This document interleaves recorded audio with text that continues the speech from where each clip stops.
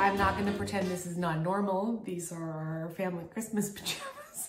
And this is my dad, Gerry. Hello. Gerry Bowler is also a historian, also a professor, and but he has a slightly different expertise. I like Christmas. I study it a lot. He loves Christmas. So because Gerry Bowler, the other Dr. Bowler, is a professor and an expert of Christmas, I thought I'd ask him, because we're starting out the 12 days of Christmas. What are the 12 days of Christmas? The 12 days of Christmas start on Christmas Day, and they run until January 6th, which is Epiphany. It has been a part of church culture since the earliest medieval days. The Council of Tours set it up as 12 days of holiday, essentially, for the serfs of medieval Europe. And this is a dead spot in the agricultural year in the Middle Ages. So it was a time given over to being happy, to being festive, largely, except for one day in which you're supposed to be sad. Which day? Well, we'll get to that. Don't rush me. The first day of Christmas is Christmas Day. The second day of Christmas is St. Stephen's Day, or the Feast of Stephen, and it was a day given over to charity and to the care of horses, because they got their St. Stephen's mixed up.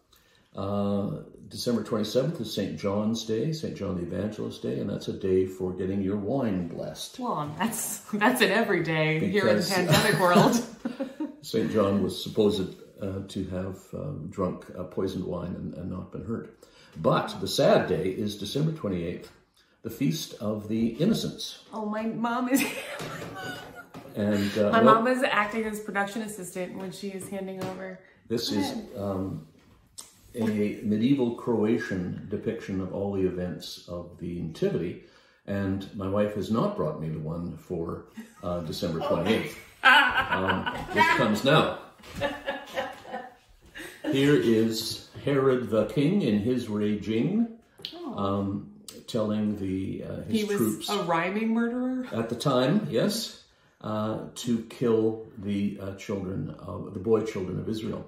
If you take a look at the savage treatment of that young lad there, I once put this on my quiz for my students, saying what part of the Nativity does this represent, and the best answer I got was the circumcision of Jesus. But it was in fact...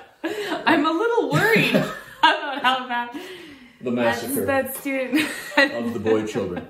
And so on it goes until the evening of Epiphany, which, thanks to a curious method of counting, 12th night comes before 12th day. Oh, good. And 12th night is a time for parties, and particularly cakes, king cakes, roi, gâteau de roi, and well, now you're just showing or off. bean king stuff. Yeah. Yeah. Good times for all during those 12 days. But don't worry, but wait, there's more. He could do this until Indeed. Would you like July. to know what happened? I think we're good here. Okay. Thanks. That was the 12 days of Christmas. All right.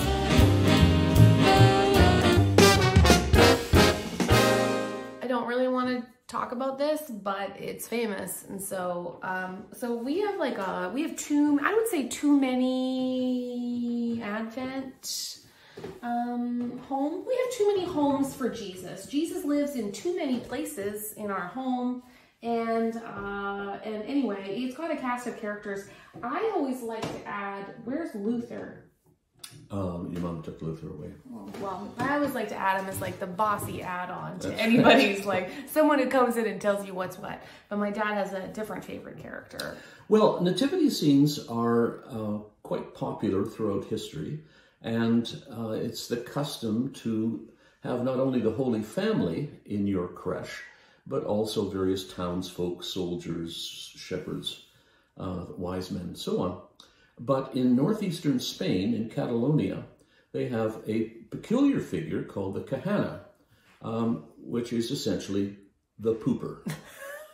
This is the pooper in his most traditional form. He is a peasant dressed in the peasant costume of Catalonia, and he is voiding his bowels. No, I don't think we need to show that part. All right. Thank you. I like that you explained pooping to people. All right. He's known as the pooper. And it is a tradition, an almost inviolable law, that he be placed inside the nativity scene. You can now buy him in the shape of famous soccer players or popes or movie stars. That's awesome. Barcelona, the city, had a campaign against public urination and defecation, and the city government felt that it was a very bad example to have a life-size pooper in the city's life-size nativity scene, and so they took him out, and it was met by riotous opposition by Barcelonans who demanded, put our pooper back for Christmas. War on Christmas takes a surprising turn. A number of turns, yeah. Well, that was horrifying. Let's not do this again. Thanks so much for doing this.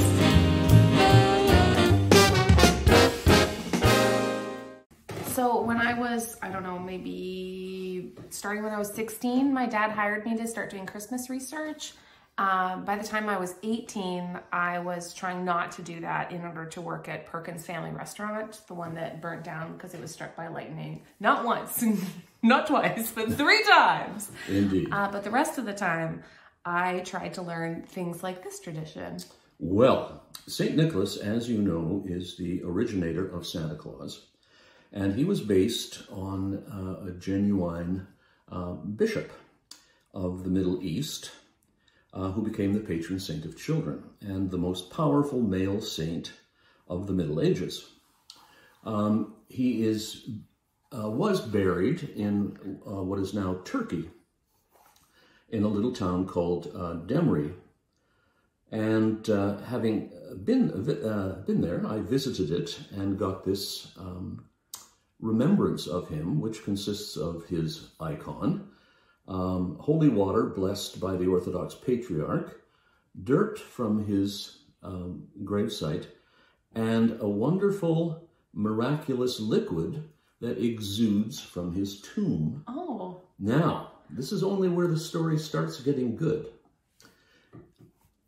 In the 11th century, the Mediterranean was invaded by Normans, essentially Vikings who had Christianized and gotten haircuts, but had never lost the desire to go to foreign places, kill them, and take their land. I should hope not. So they settled in southern Italy and wanted a set of relics for their new settlement. So they decided to sail to southern Turkey and steal the bones of St. Nicholas.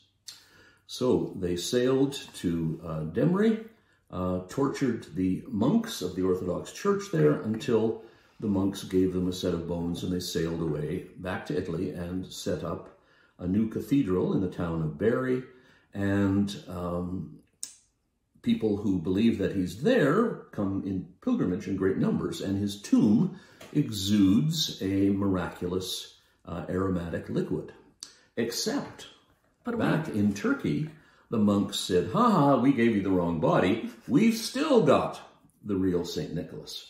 So we have 2 competing tombs of St. Nicholas. The one in Italy is generally venerated by Catholics who come there in great numbers. The one in Demre, Turkey, is venerated by the Orthodox Church, and the town is crawling with Russian pilgrims. Both exude a miraculous liquid, and I have the Orthodox version here. I just want to add maybe that as someone who recently had stage 4 cancer, I'm a little surprised that this stayed sealed when some of us could have been used it. Yeah, but what was more precious to me, a trip to Turkey or the life of my daughter? It was a fight, and you know who won. Okay, we're gonna wrap this one up.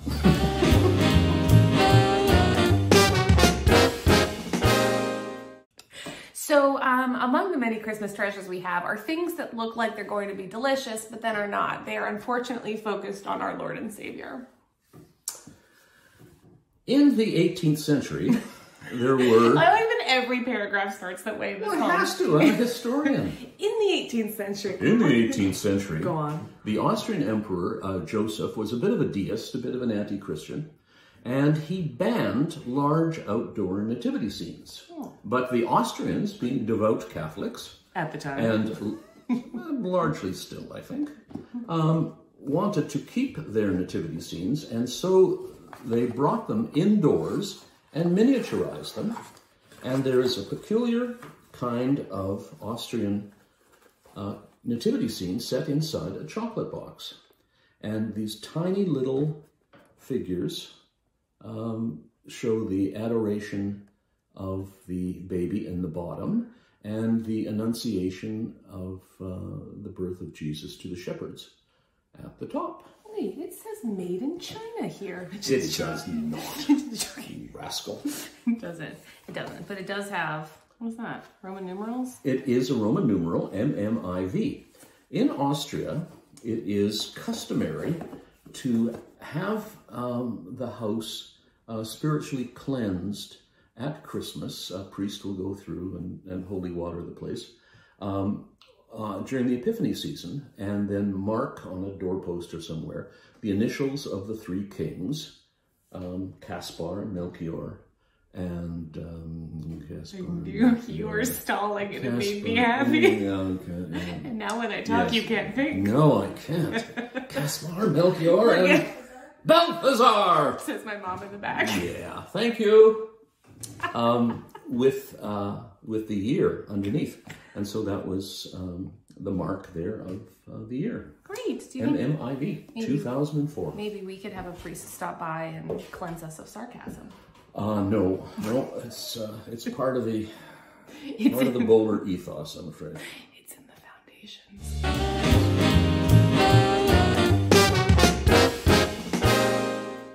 So just like a regular normal thing that happens frequently is to have a box full of boxes of other boxes of people called Yule lads.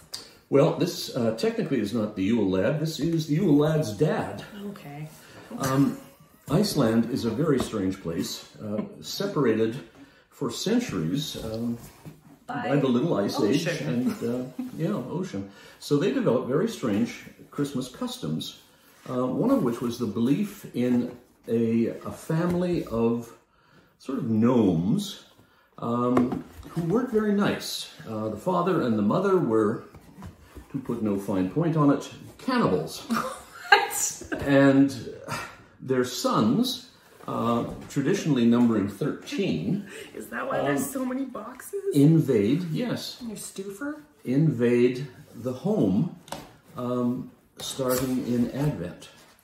And they arrive one at a time. Jólakorturnin.